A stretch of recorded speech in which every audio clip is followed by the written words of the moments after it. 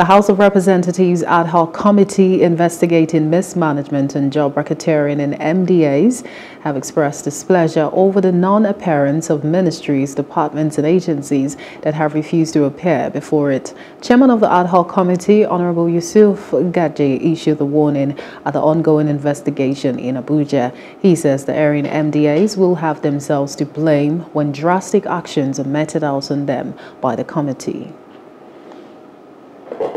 This is one of the channels of communications that National Assembly is allowed to use without even writing letters to those agencies. So I'm sure this will serve as a last call to all agencies to make sure they appear before us here. And with this, no agency will have excuse that they haven't seen our invitation. This is in addition to other agencies that we've not published their names, and we have written to them for the first time to appear. We must have an engagement with them and they must come here. Otherwise, agencies that refuse to honor our invitation should blame themselves for whatever information we receive from approving authorities in the like federal character, like budget office, like head of service. We will use the information we receive from those departments as their nominal role to send our report at plenary, and that is what we are going to recommend to forensic auditors to audit.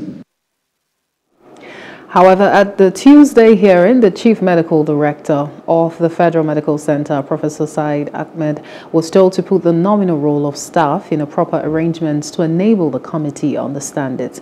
This was as the Medical Director presented a nominal role and all the documents to the committee.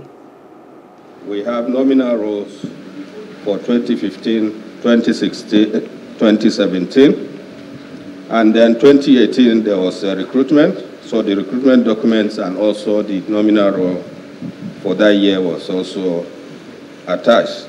Then 2019, we have staff nominal role. There was no recruitment for that year. 2020, we had recruitment and we attached all the documents and also the nominal role. 2021, similarly, there was recruitment and also 2022. So the document is here before us, sir, for consideration. The chairman announced the invitation of university teaching hospitals and other agencies to appear before the ad hoc committee for further hearing. Hello, hope you enjoyed the news. Please do subscribe to our YouTube channel and don't forget to hit the notification button so you get notified about fresh news updates.